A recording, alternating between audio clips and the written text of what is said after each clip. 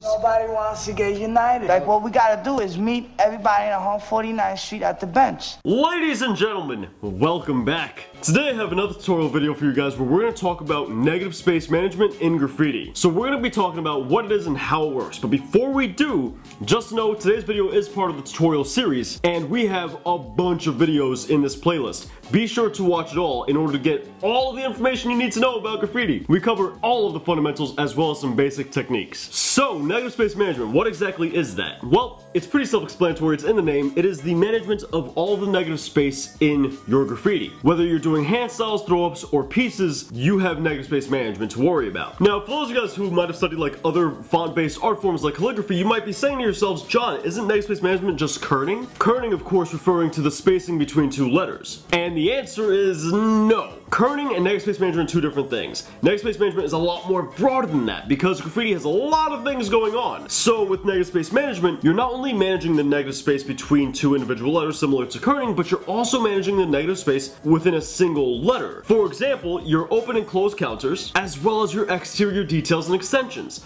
All of these things create negative space. And it's up to you, the graffiti artist, to balance that out. Key word there, balance. You gotta keep it balanced. Now, an open counter is a portion of negative space from a letter that is not fully enclosed. A closed counter is a fully enclosed bit of negative space within a letter. You see, the things you don't draw are just as important as the things you do draw. Bad negative space management can make a letter look as if it's floating off. It can make a side of your name look weak. It can make one side of the name also look like it weighs a lot more. Or it can even draw a lot of attention to a specific area. However, negative space can also really balance out a piece. It can create for some interesting dynamics, and it can even draw viewers' attention to something that you want them to look at. So just as much as it is good, it is bad. But this is a very case-by-case basis that you are going to have to be able to judge for yourself. Ooh, what is that? Why do we have an alarm at 11 a.m.? I wake up at 6 in the morning every single day. You think I got these bags out of my eyes for no reason? I got Coach and Versace right here, man. Now, this fundamental negative space management is actually responsible for throw-ups. It's completely responsible for throw-ups because throw-ups were created as a means of getting your name up as quickly as possible,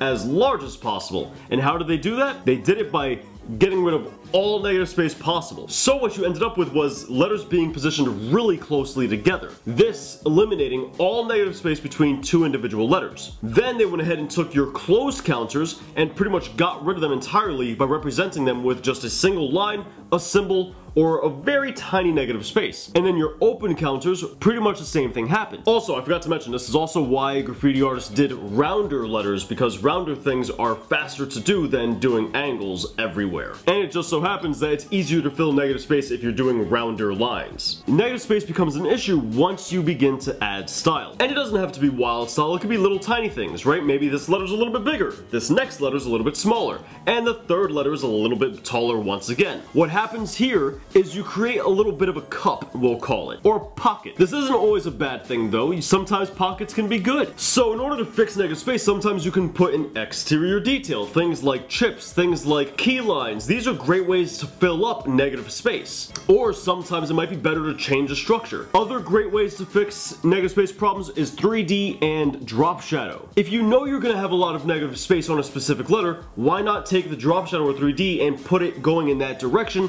to fill some of the negative space. From here you can go ahead and add, once again, key lines and chips in order to further fill it in. Once again, this is very much one of those fundamentals that interacts heavily and is very dependent on the other fundamentals and is very situation based. So let's check out this Mad C piece as our first example. Notice on the top left of her M she has a serif that comes over to the left. On the bottom left of her M she has a serif that comes over to the right. Now this brings up the topic of the pocket we talked about early in the video. As you can see, if we draw a line from here to here, she has a pocket of negative space that she has to now fill in. And how does she do that? Throws in some extensions. Not to mention she also throws in some exterior details, which would be in this case the key line with the bubbles. If we take a look at the same exact piece on the right hand side, she has the top of the C, she has the bottom right of the C. This creates a pocket from here to here. And what does she do? Another extension. Coincidence? I think not. Now Rhyme is somebody I like a lot because he has an unusual, unorthodox style that uses a lot of negative space, which you don't really see a lot of in graffiti. And I actually like it for that reason. If you notice, in a lot of Rhyme's styles, he'll actually take his drop shadow and really make it go really far away from his letters. This helps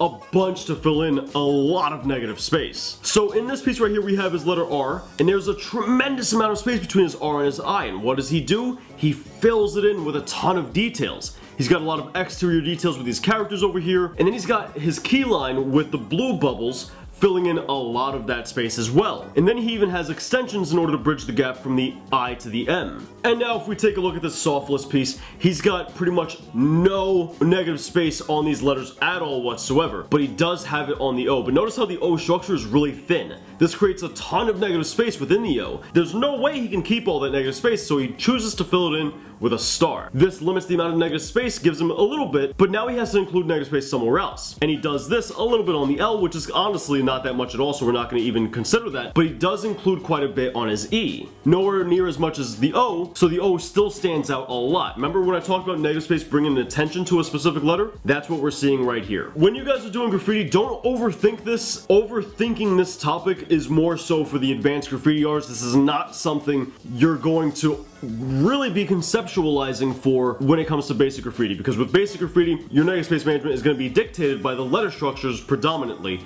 and if you're doing simple straight letters or print font hand styles, your letter structures should just be that. They should just be basic print font letter structures, which means your negative space management isn't really going to be altered all that much. Anyway, ladies and gentlemen, that brings us to the end of today's video. If you enjoyed it, be sure to give the video a like, and feel free to comment down below. I'm really active in the comments. If you have any questions, feel free to ask them. I'll do my best to get back to you as well. Also, if you're watching this series, I assume you want to learn more about graffiti, so be sure to check out the tutorial playlist. We have a crazy amount of information in here. It goes over everything you need to know about this art form. For those of you guys who are new here, welcome. We do weekly art videos, typically revolving around informational graffiti videos. So if you don't want to miss out on this sort of thing, feel free to subscribe. Turn on notifications as well, because YouTube is abysmal at pushing out notifications. And we paint stuff like this over on my Twitch. I got all my social media in the description down below. Be sure to go ahead and give me a follow. Anyway, I hope to see you guys in the next one, but until then, peace.